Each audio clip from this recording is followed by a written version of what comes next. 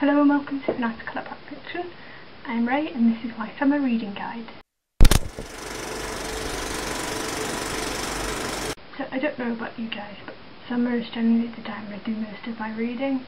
I've got no school, I can stay up as late as I want, and I can read in the sunshine. So what I've done is I've made a list of books which I would recommend for you guys to read if you, like me, do a lot of your reading in the summer.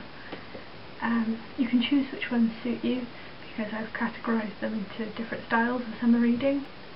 So my first category is books to read while catching a tan.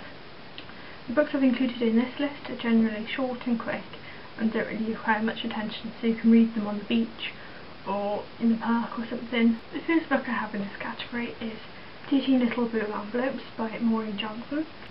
This book is perfect if you're going travelling, as it features a girl who's backpacking around Europe in the summer. It's nice to see how many different places she goes and you get a good feel for each place. It really inspired me to go backpacking around Europe, and I think it's a perfect book for when you're travelling. The next book is Across the Universe.